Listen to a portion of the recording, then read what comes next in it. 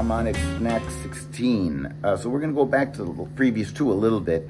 Remember, we've been on like this sort of mode where we've been working on this shape. We're going to talk about that a lot today, okay? So,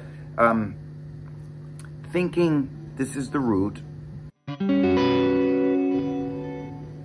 root A. This is going to be A13. This is going to be A13 with a 9 on top. Now, take a look at these two notes, 13, 9. If we look at these notes, this is going to be the fifth and the root. So basically, you have 4 different chords that you can play here just by rearranging these 4 notes. 4 different combinations you can do. So watch, 13 sharp, 13 with the 9 on the top, 13 with the root on top,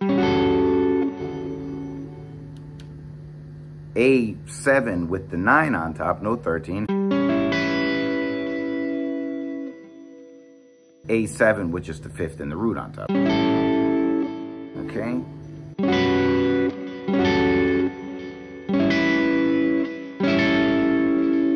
Now, remember, we can move this up here. Root would be here now. Same A root.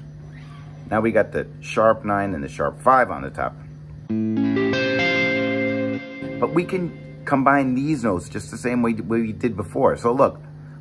This is going to be A flat 9 with the sharp 5 on top. Now we could go like this. This would be sharp 9. This would be flat 5. If we go like this, this is flat 9, flat 5. So these are all altered dominant shapes that you can mix and match as you like. All right, so let's try to put these to use. Remember last time we played the 1, 6, 2, 5 in a blues.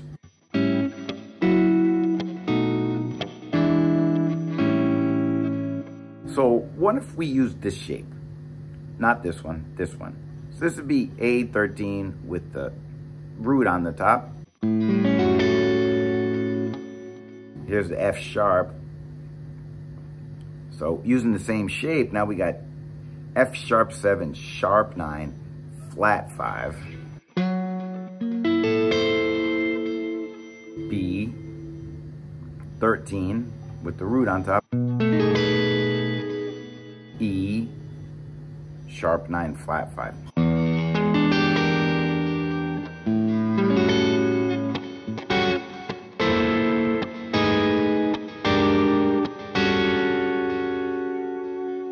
Okay, so let's just try that real quick. We'll play along with my little jam here.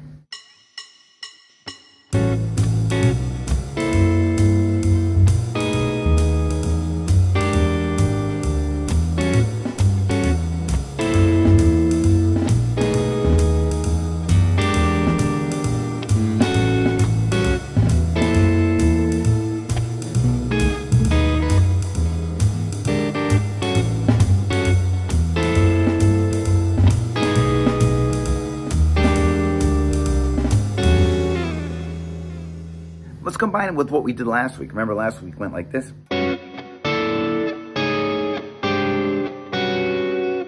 So I'll play this one first, I'll play this one second time through. Let's alternate those.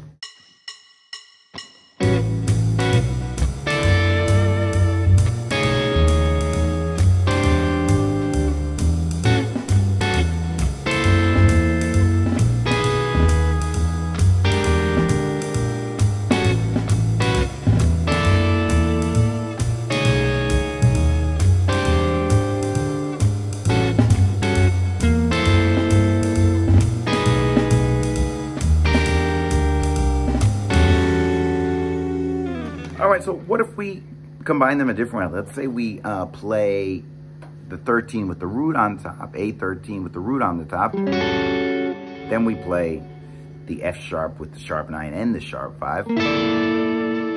For the B, we play it again with the root on the top. And then for the E7, we go back to the sharp 5, sharp 9.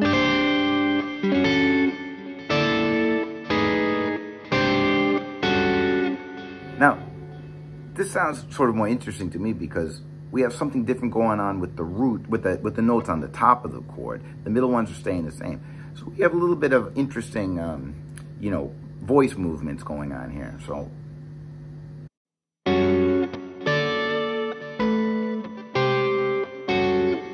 let's check that out.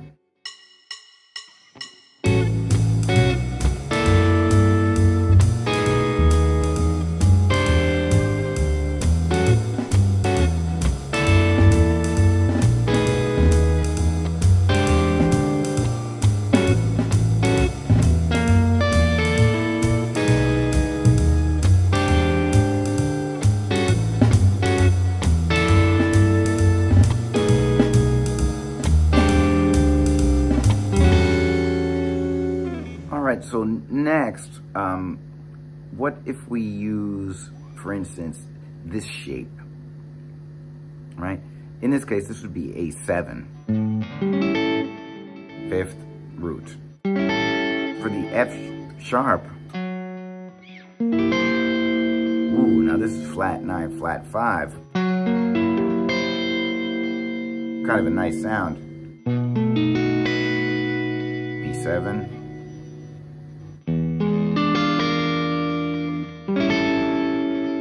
This would be E7, flat 9, flat 5.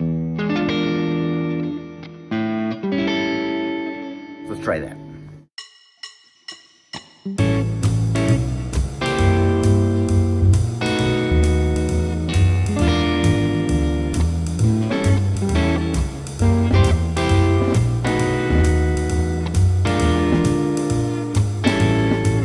All right, so what if we go for this one?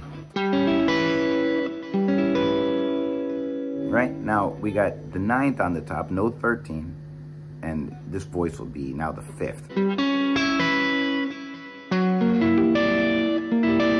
Flat 9, sharp 5. E9, E7, flat 9, sharp 5. Let's try that one.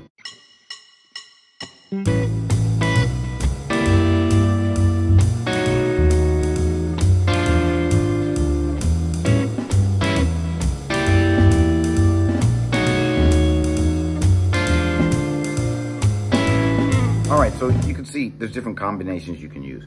Now, going back to our blues, remember, we're gonna play A7, D7, A maybe 13 or something. And then for the 4th bar, where that chord is gonna become a functioning dominant chord, we could play either this, this,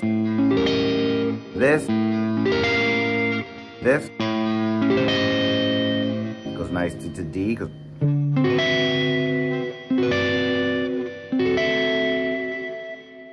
and then we're gonna have that 1, 6, 2, 5, so we could do any combination here. And then for the last 2 bars, it's gonna be A7, and then the 5 chord, the E altered chord, so it could be.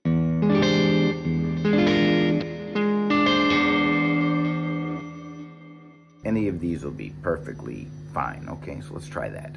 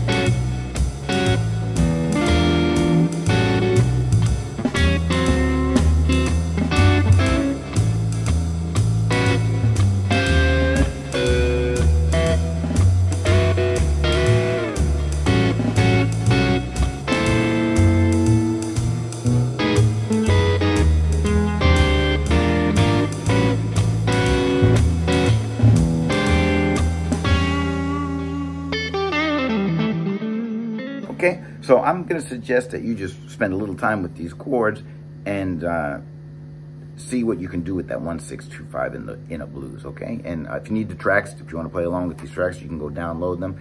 If you need the PDFs, they're there too. You got to go to Patreon and get them, okay? So anyways, this will really up your dominant game, all right? So give it a shot. Tell me what happens.